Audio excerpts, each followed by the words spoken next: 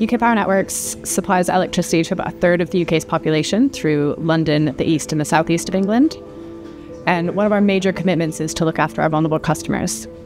And I led a trial to trial a new service offering to customers for people who are experiencing power cuts that we think might last for a couple of hours, that we will then offer them a backup battery solution to power their essential medical equipment. Our customers will be experiencing a power cut. They will call into our call centre, who will then recognise whether they are a Category 3 vulnerable customer. The call centre will then call our office here in central London and ask if we have availability to go and drop one of the power units to them. If we have, they will call the customer back and offer them one of the power units for them to say yes or no whether they want one.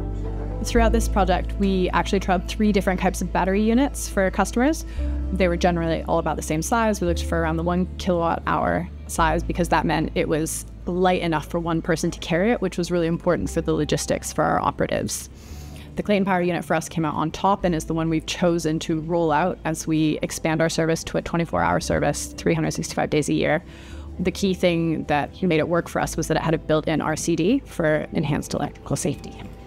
Our power units are kept on charge here in our local office in central London. They're kept on charge all the time, so they're readily available to go at a moment's notice.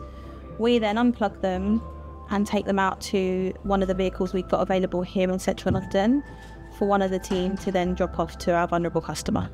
At the start of 2023, we entered into a new 5-year regulatory period called RIIO-ED2.